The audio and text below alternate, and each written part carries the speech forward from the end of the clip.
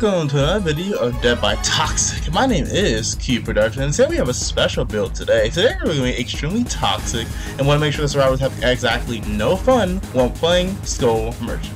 In order to accomplish this goal, we have Hex Huntress Lullaby. What this perk does is every time a survivor were to fail a skill check when it comes to repairing or healing, an additional 6% regression penalty will occur, and every time we hook a survivor we gain a token up to a maximum of 5, and every token makes it harder for the skill check warning to appear, so the skill check warning will appear much later, and then eventually it will become no skill check warning once we get 5 tokens. We have a Hex Undying so we can protect our Hex Huntress Lullaby. That's the only reason we use this perk. Only Tremors to block every single gen once we pick up a survivor. This way, we don't have to worry about any people trying to do gens while we are working on while we hooking people. And Dead Man's Switch to block the generator that people will get off of once we hook a survivor. And then lastly, we have 2 really strong add-ons. First one is Shotgun Speakers, where all survivors in the drone radius do not have skill check warnings and they last for 15 seconds after they leave. And then we have Brown Noise Generator to make all survivors oblivious, so then not only do they have no skill check warning, they also have no warning when we come towards them. And then we have the RPD badge, so we can go to RPD because this map, Raccoon City, is basically the best map for Skull Merchant because the 2 gens in the middle building almost always spawn together, and it makes it really easy to 3-gen. So because of that reason, we will become extremely toxic and win the game. Without further ado, let's get to the game so I can show you how great being toxic is. Okay, so in Raccoon City Police Station East Wing as planned. Now you're probably wondering, why are you making this video about being toxic? I am not a toxic person at all. The only reason I made this video, by the way, is because literally I was just watching Dead by Daylight YouTubers, and I see a lot of Dead by Daylight YouTubers use the title, "This is the most toxic build." And I'm over here like, why would you want to make a toxic build? Not like toxic because makes the game unfun. Toxic as in like you want to make the killer to be the most unfun killer ever to play against when you're playing as killer or when you're playing against them as survivor. So this build, like I said, we're gonna basically make it so that way survivors can do gens. Now, most Skull Merchants, at least chess merchants, will make it so that way survivors can do gens, but it's controlling by continuously patrolling them. We don't patrol gens. Instead, we just make it so that way they do gens and they can't do gens. By making it so that they progress more and more and more, making it basically impossible for the generator to be completed. We're going to make it basically not like unfair, but they're gonna do gens and have a hard time doing gens, and that's the funny part. So sadly, I can't put a drone up there because there's already a drone right next to that one gen, so I have to like actually move that drone out the way. But because of that reason, we're gonna chase this girl, and some reason why she decides to go on this side of the pallet, but go around the table first. So all I really have to do is continuously keep activating that drone across the entire map until I get 5 stacks of Hex Lullaby, and then once I get 5 stacks, I'm going to just maybe stop worrying about it because I already got 5 stacks. But we want to protect the totem as much as possible. All I have to do really is, I don't even know what the second totem is, but the first one, as long as I protected one of the totems, I'm good.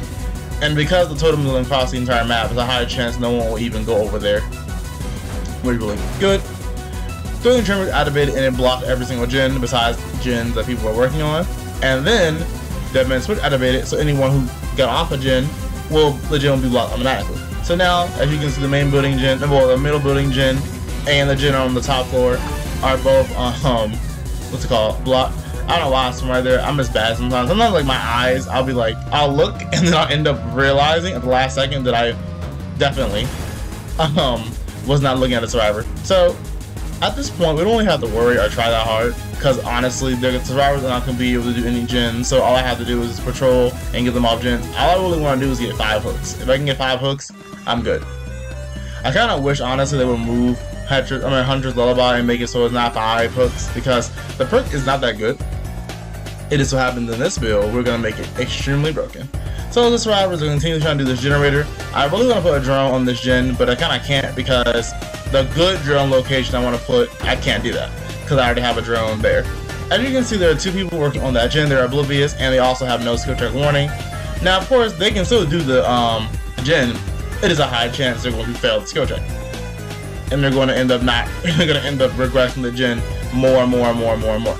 So because both of them are exposed, all I have to do is find one of them, and they're exposed and oblivious. Luckily for me, I found the right person, so down him. And we're gonna quickly hook him after we keep this gen, so we make sure all the gens are regressing when we start playing.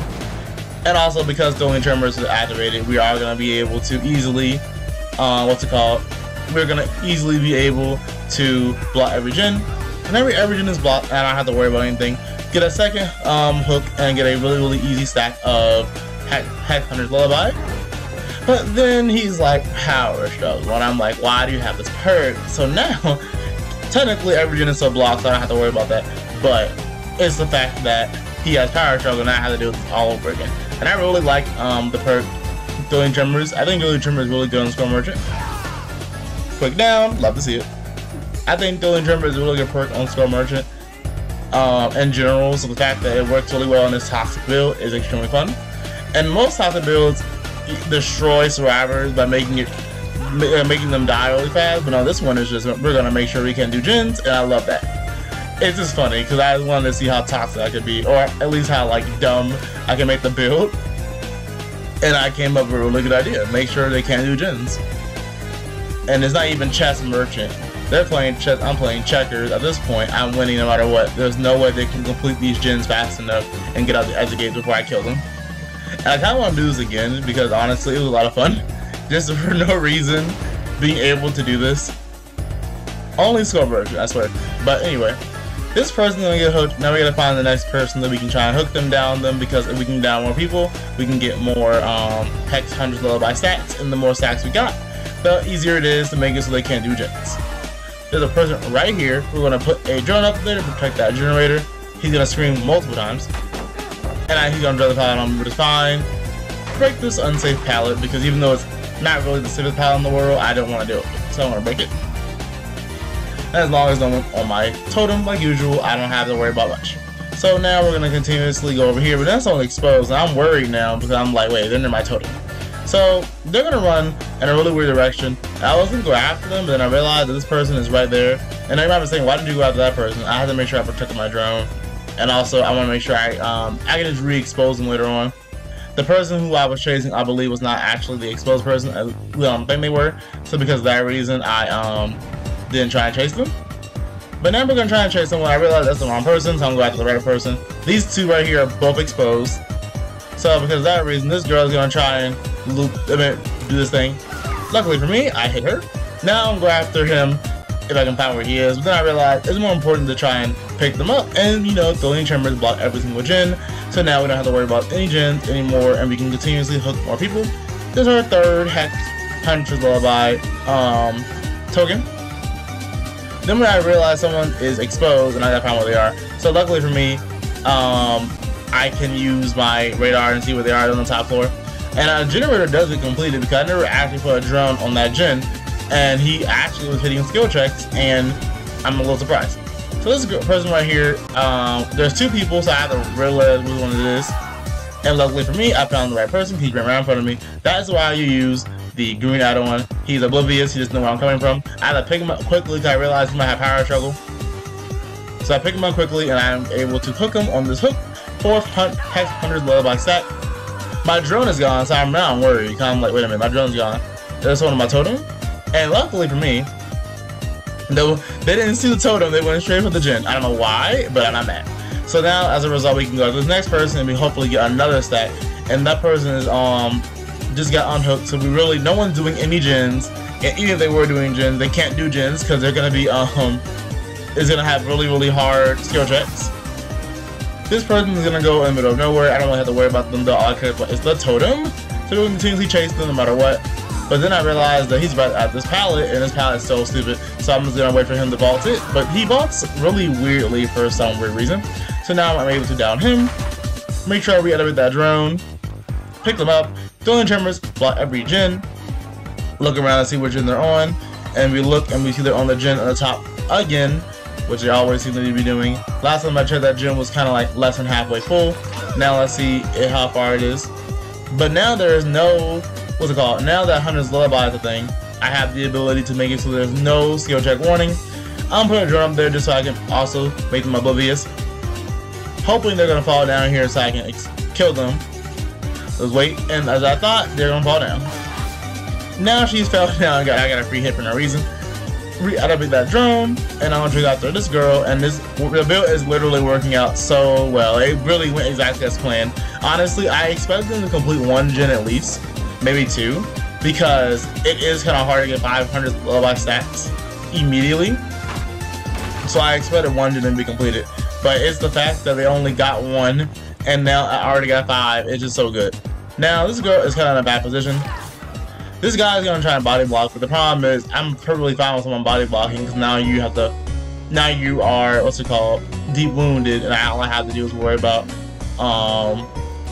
healing you one more time. Not to mention also, because we have 5 stars I've had his lullaby, I don't really have to worry about gens. Even though someone did just complete a gen right there, that gen was already high on progress, so they probably just powered through it no matter what. But I realized that I knew I heard something. Well, I knew I saw blood on the ground, so I was like, what the world? So there's a lot of blood on this map though, even though it's like not even the blood from Survivor, just the blood in general on the map. So I was really confused, but luckily I found the person who was healing, and that was another Nicolas Cage, and I'm gonna make sure that drone is always on. And now 2 gens are completed, and there's no way they're gonna be able to do any more gens, so I'm not gonna allow it. Even if they were complete gens, that's the thing about this build, is that makes it so toxic is the fact that it like the survivors think they have a chance, and that makes it so much better. Because even if the survivors were able to complete the gens, it wouldn't matter, because the amount of time it takes for them to complete a gen while focusing on skill checks while being oblivious means I can sneak up on them and murder them immediately, and doing that is just so fun. 3 survivors in 1 room make it easy party for me, death to all. Because of that reason, we're going to go back to exactly what happened last time, where this girl is trying to vault this window, but I'm not going to let her do that. 2 people are exposed, 2 people are being touched by my drone, and also going to be oblivious.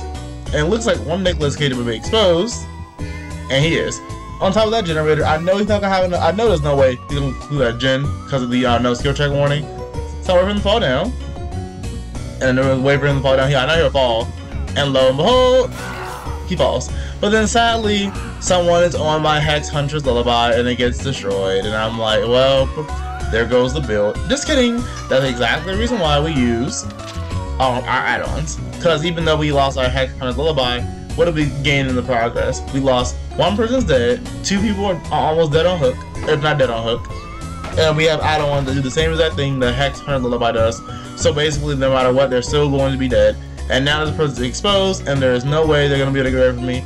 They can use their perks and move a little bit faster. They can vault windows, all they want to do, but it's not going to matter because you will die.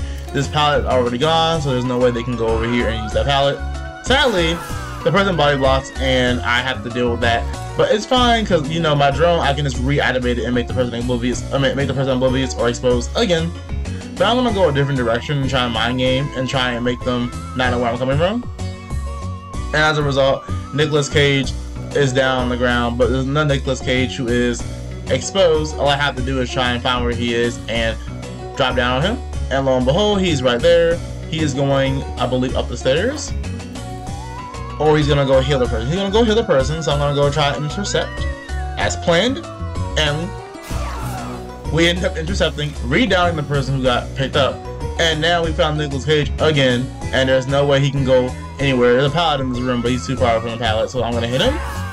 And now we have the ability to down this person, pick them up, throwing Dreamer's gonna activate blocking every gen. This build is just so good. I love this build. It's so dumb.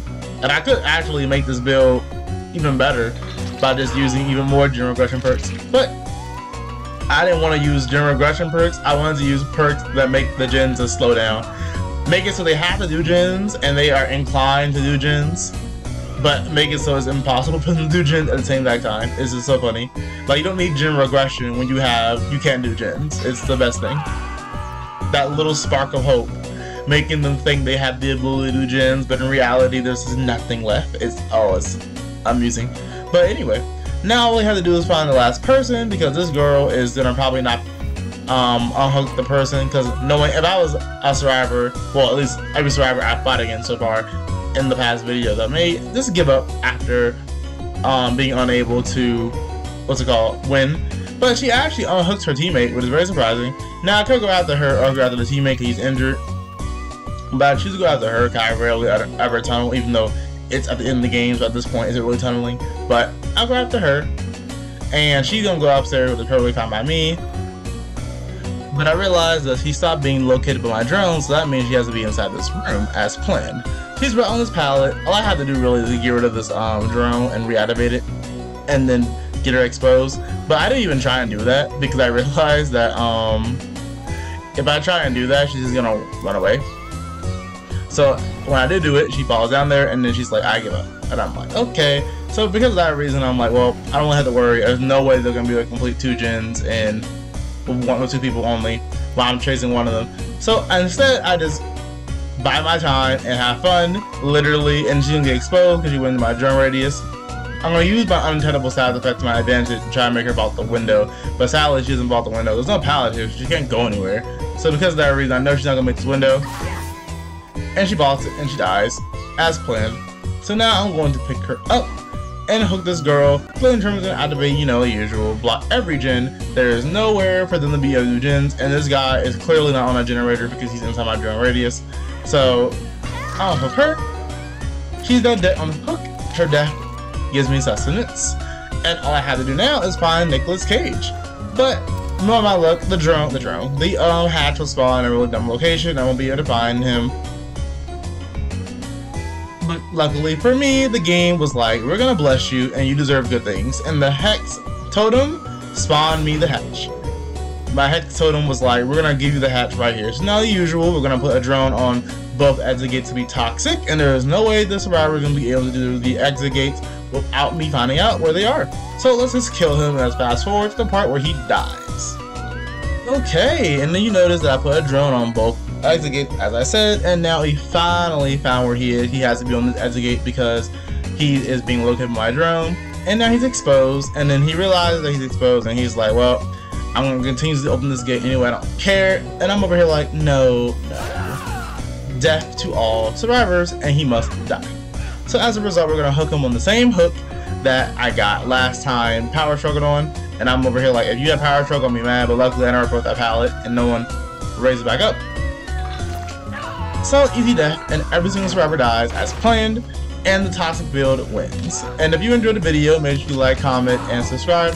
Subscribe for more toxic gameplay maybe in the future, who knows, or maybe regular gameplay, because honestly, it was really fun to make this build, but like doing this toxic gameplay feels kind of scummy, because this is funny. Like, it's not really anything that toxic, it's just funny because it's like, they can't do anything, and I know they can't do anything, and it makes it so funny to deal with and to watch. Whenever they struggle, it is really funny. But this is what happens when the game lets you have toxic add-ons and toxic builds. But I'll see y'all in the next video. Well, hopefully it'll be a little more tame than this toxic gameplay you just saw right now. Or maybe I'll make more videos with toxic gameplay in the future. Who knows? We'll see what happens. But like I said, if you enjoyed the video, make sure you like, comment, and subscribe. I'll see y'all in the next video. Have a nice day.